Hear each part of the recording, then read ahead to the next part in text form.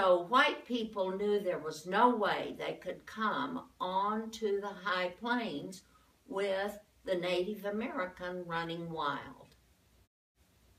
And so Colonel Mackenzie, who was stationed in San Angelo at the fort that was located there at the time, was sent on an expedition to round up those Native Americans and get them back on the reservation.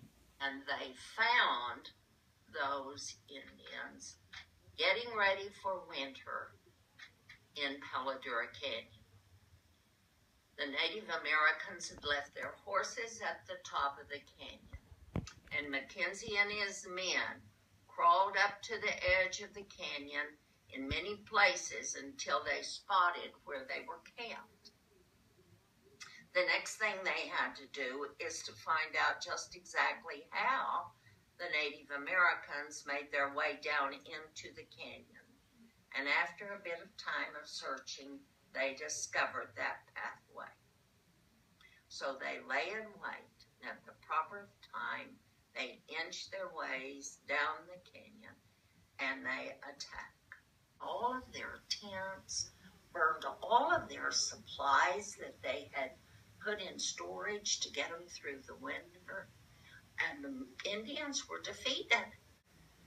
So the year is 1876 now, and the first white man to come upon to the plains to take advantage of the high grass, the fertile soil that produced that high grass, is going to be a man by the name of Colonel Charles Goodnight. Now, Goodnight was not a colonel in the Civil War. Colonel Goodnight was a colonel for the Texas Rangers. Texas Rangers. They come onto the high plains in the spring. 1,500 head of cattle.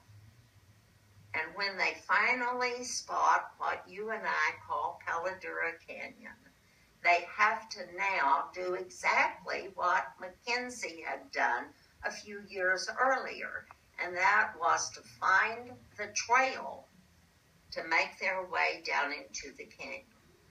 When they arrive in the canyon, are they ever in for a shock? Colonel Goodnight says in one of his interviews from back in the old 20s, 1920s, that when they arrived, they found, hang on to your hat for this number, 10,000 head of buffalo. Buffalo that were totally missed by the buffalo hunters. Buffalo that had been born and raised in the bottom of that canyon. And those buffalo were going to get the grass and the water, and his 1,500 head of cattle were not.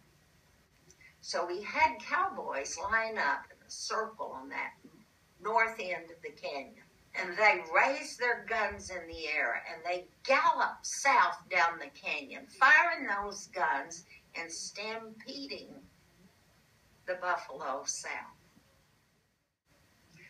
Colonel Goodnight says that the ground shook from the hooves.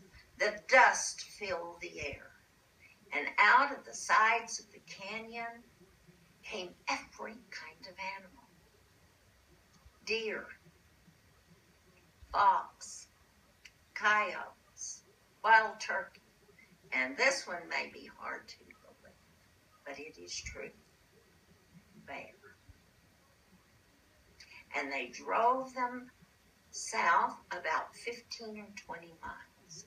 I would say down in the area of Cedar Canyon, if you've ever been down that way.